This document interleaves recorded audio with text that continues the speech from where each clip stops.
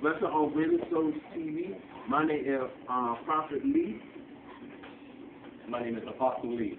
And today on Radio Souls, we want to talk on real talk and tell people how serious God is. So I bring in my own apostle, Prophet Lee, to explain why y'all should get yourself right with God. So Apostle?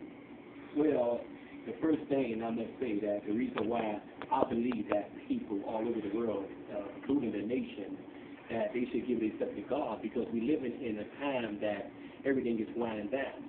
People need to give themselves to God because that when Jesus comes, you don't want to be caught up into sin. You want to be caught up into lust, whatever the matter, the case may be. Because if you get caught when Jesus Christ is coming, you know, I'm not the one to sit up here and judge, but the word of God speaks for itself. Some might not make it into the kingdom of God. Some might just go straight to the bottom of the pit, which is hell. So I believe that people should give themselves to God and get saved, because it gives them a new life, a chance for a life, a beautiful life. It gives them a gorgeous life.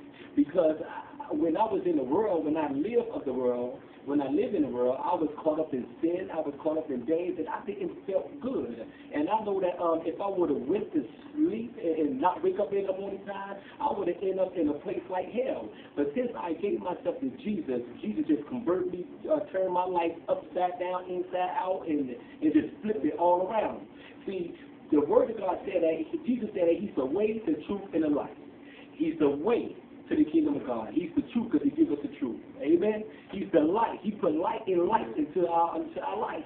It's very important that each and every one give himself to God. But the Word of God also said that not all want to surrender. Not all want to be saved. Amen? And that's pretty much it. What's up? Prophet, what you want to talk to me about? Like, in most stuff that people need to understand, what is the seal of the Holy Spirit? And how can you get the Holy Ghost? And that's where you can get the Holy Ghost is by what?